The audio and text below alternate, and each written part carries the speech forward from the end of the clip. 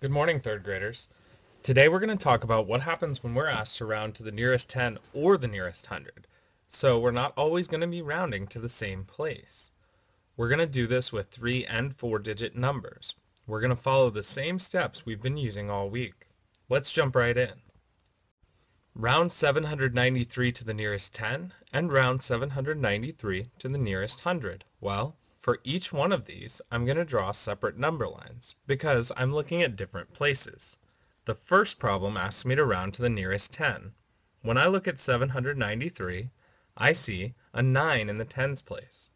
So my smaller 10 is 790, and my larger 10 is 800.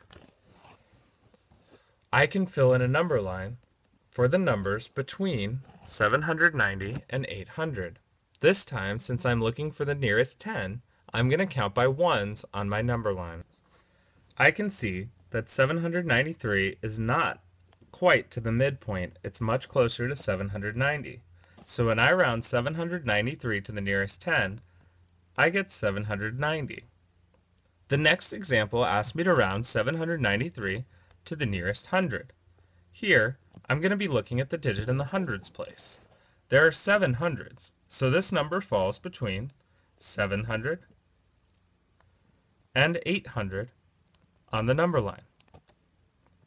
I'm going to fill in my number line. This time, since I'm looking for the nearest hundreds, I'm going to count by tens. I've filled in my number line. I know 793 comes past 790 on my number line. I can see that it's past the midpoint of 750, and it's much closer to 800. When I round 793 to the nearest 100, I get 800. So it's very important for me to see which place am I rounding to. Let's look at another example.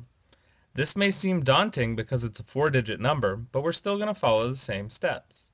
Round 2,374 to the nearest 10. I'm going to look for the digit in the tens place, the 7, and that tells me that the two tens this number falls between are 2,370 and 2,380. I can fill in my number line accordingly. I've counted by ones because I'm rounding to the nearest 10. I can plot the point 2,374. That's 4 spaces away from the smaller 10 and 6 from the larger. It's closer to 2,370. When I round 2,374 to the nearest 10, I get 2,370. Now let's round it to the nearest 100. Again, I'm going to look at the hundreds place, and that tells me that my number falls between 2,000s and 300s and 2,000s, 400. I'm going to count by tens because I'm rounding to the nearest 100. I've filled in my number line. I know that 2,374 is just past 2,370 on my number line.